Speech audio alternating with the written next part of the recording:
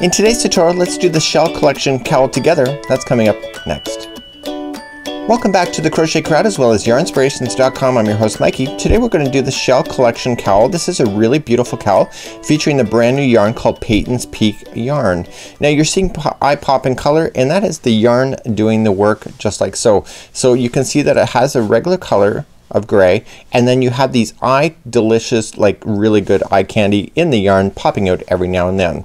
So this is what the yarn looks like here. It's more of just a regular size here, and then when the colors come into be, it pops right out and creates these beautiful bubble like kind of candy ideas when it comes to these cowls. Now this cowl that you're seeing in front of me is only a reduced sample of the original. There's 3 balls required, and you can see in the sample that it's 22 inches long from the top to the bottom to provide a really luscious cowl. But of course you have your own creativity. If you don't want anything that thick, you can obviously just reduce it down just like this. So today I'm going to be demonstrating how to do the stitch, and this is really a lot more easier than it looks. So for today's tutorial you'll need a 6mm size J crochet hook today. I'm going to be demonstrating using a Bernat Super Value yarn because it's easier to see. The eye popping colors that you see tend to sometimes cover up the stitches, so I want you to see exactly where we're going. So we're going to create a slip knot to begin, and we need to chain 84 for this example. So here's what I'm going to suggest to you. You cannot have this chain twist up, so in order to prevent that from happening, what you can do is this. Go chain 10. So 1, 2, 3, 4, 5, 6, 7, 8, 9, and 10, and stop.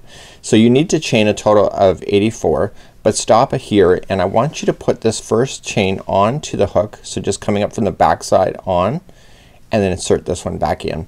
And what this will do is that you'll continue to grow this, and this will never twist on you because it's gonna stay beautiful as you go. So you just have to ignore this, so continue to go. So I'm gonna do another 10. So 1, 2, see, I'm just ignoring it, 3, 4, 5, 6, 7, 8, 9, and 10. Go all the way to 84 for me, and then I'll see you back here in just a moment. So just a few seconds ago I left you, you did your 84. So now I have 84 on the hook, and so if you follow this around all the way, you'll see that it has not twisted. So this is a really good opportunity just to kind of see and just make sure everything is balancing. Once you're confirmed that, please just yarn over and pull through that one and the starting, and that completes a center ring just like this. Let's move along to round number 1. So there's only 2 essential rounds in this whole thing, and the first round is only just because you're working on the chain. So let's first start our first round. We're gonna chain 3, which counts as a double crochet. So 1, 2, 3, and in the same stitch that you did the join, you're gonna double crochet once again. Okay, we're creating what is called as shells. So you're gonna double crochet, then chain 1, and then into the exact same stitch again you're gonna double crochet twice. So each shell consists of 2 double crochets, chain 1, and 2 double crochet.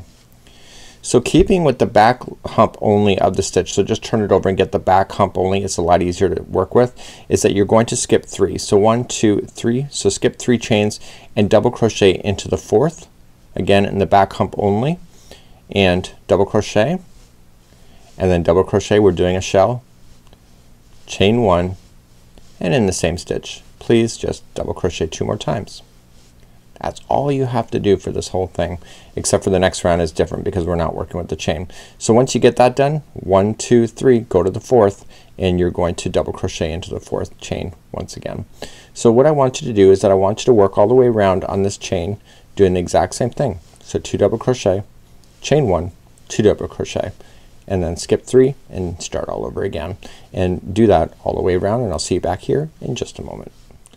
So I'm coming up all the way around, I'm skipping and going to the 4th, and so this is the last shell that I'm gonna do, and I want to make sure I don't twist my chain when I go to finalize off. So just going in.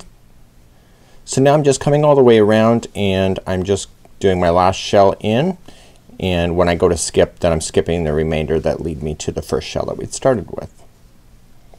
So just continuing to do that. So before I do the join and do the slip stitch, I want to make sure that this is not twisted up. So what I want to do is, see how it's got a bit of a twist? I just want to kind of untwist and making sure that the top is in the top. So here's the top, just follow it around. Sometimes you just have to twist things. You only have to ever do this once. There we go. Usually the secret is in this first one right here. Okay, so do you see that? So now it's not twisted at all. So now I can just join this to the, so now I can just join it to the top of the first chain 3 that I started with. So now I know that there's no twist in this, and now I'm ready to continue for round number 2. So round number 2 is the same for all of the rounds, and this is how we do it. To start any round we have to do the exact same thing. So we've joined where 2 shells are coming together. So we have to slip stitch to the next double crochet and then slip stitch to the chain 1 space. So we have to slip stitch twice. So to start we chain up 3, which counts as a double crochet, and we double crochet another time into that same space, chain 1, and then double crochet 2 more times into that same space. So there's your next shell. So that's how you kind of start a shell at the very beginning. Once you have that done, you just move to the next shell, go right into the middle of the chain 1 space, and do another shell. So 2 double crochet, chain 1, and 2 double crochet. Okay, skip to the next shell,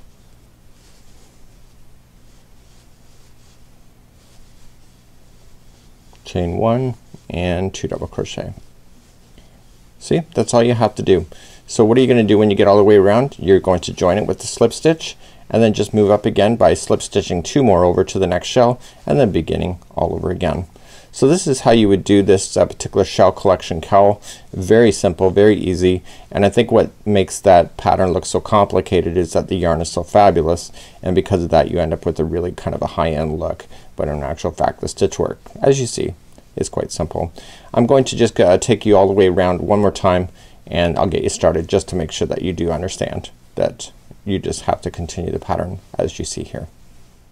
So I'm doing my last shell into the last shell, and what I want to do is then join it to the top of the chain 3. Okay, so just reach over, see how you're in between the shells, reach over, join, and you're done. So there's a round done.